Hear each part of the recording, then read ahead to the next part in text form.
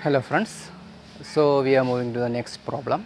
The development of the lateral surface of a cone is a semicircle of diameter 100 mm.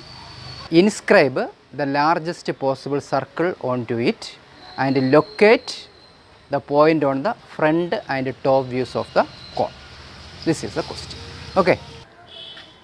So it is given that the development is a semicircle, which means theta is equal to 180 degree. Then it is also given that the development is a semicircle of diameter 100 mm, which means if this is the development, this value is 100 mm, right?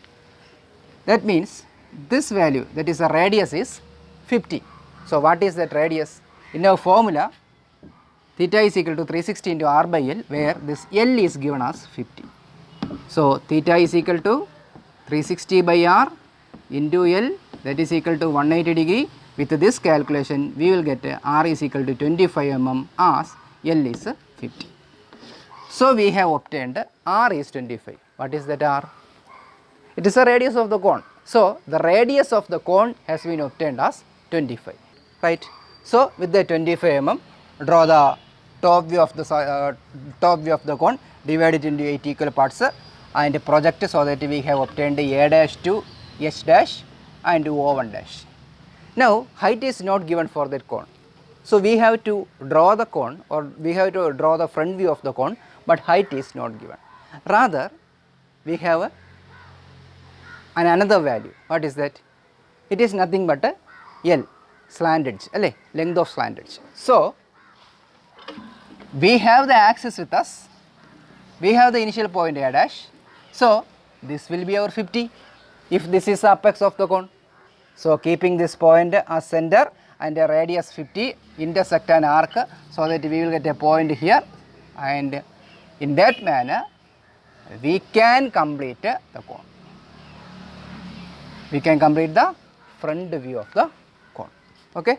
So this is radius 25, project here so that we have obtained A dash.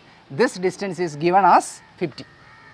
So keeping this as center, intersect an arc on the axis line or axial line, so that we have obtained the height of the cone, and the front view is also has been constructed. So now we have to draw the development. Okay.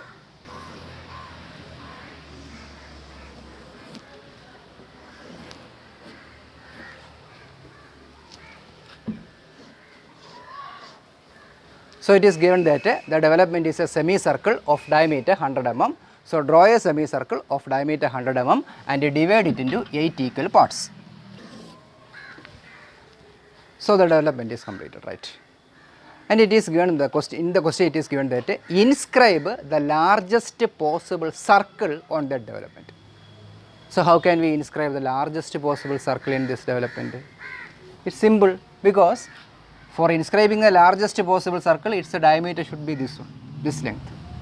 This length will be the largest diameter of the circle that can be inscribed on this development. So keeping this as a diameter of the circle, draw a circle.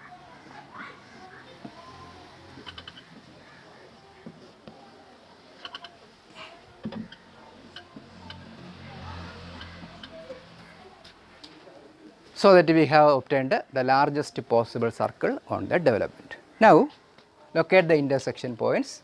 We can take this as 1, 2, 3, 4, 5, 6, 7 and 8.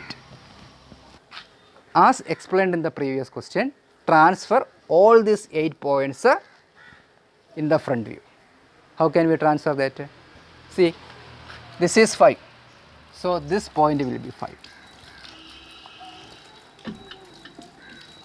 5 means 5 dash. This is 6. So take this distance, mark it on the true length and transfer to the generator through B. So this will be 6 dash.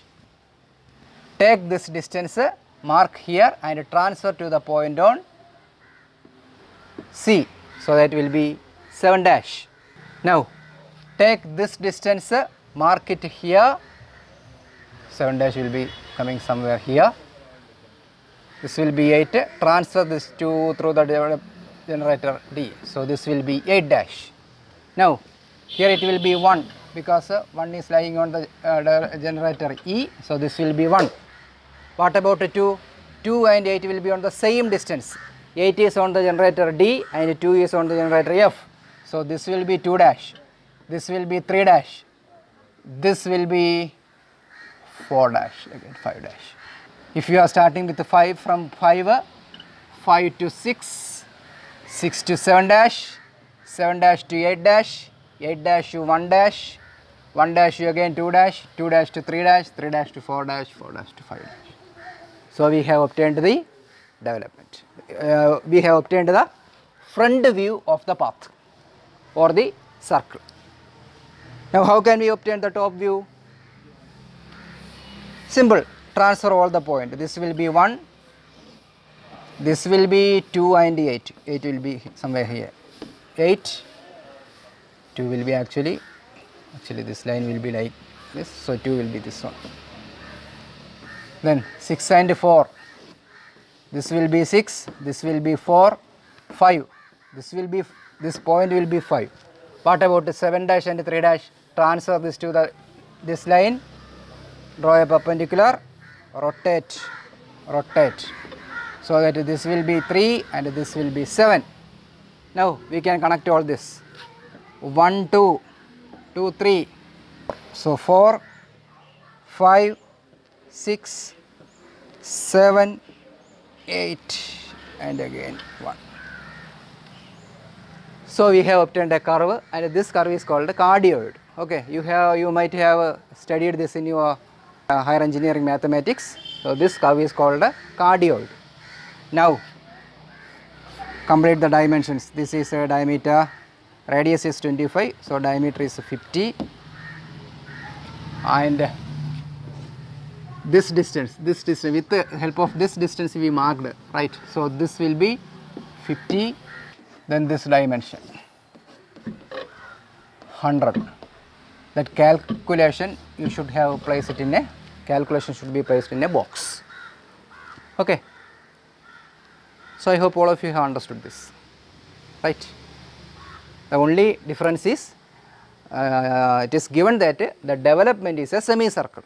So from that point, since the development is a semicircle, we can obtain the theta as 180 degree, and the development is a semicircle of diameter 100. Diameter 100 means this distance will be 50. This distance is the length of the slant edge of the cone. So L is 50. So we know that theta is equal to 360 into R divided by L, that is equal to 180. L is 50. With that value we obtained R. So R is obtained as 25. So once you obtain the R is at 25, draw the top view, then draw the axial line, keeping this point and take this distance. If you intersect an arc, you obtain the O2, and thus you can obtain the height. Once you obtain the height, then you draw the development, divide the development at an inclination of 180 degree, divide it into 8 equal parts, draw the maximum or largest possible circle, inscribe on that. So that we obtained different points 1 to 8, locate those points here and draw the corresponding top view here. Okay. So I think all of you have understood this question. Thank you.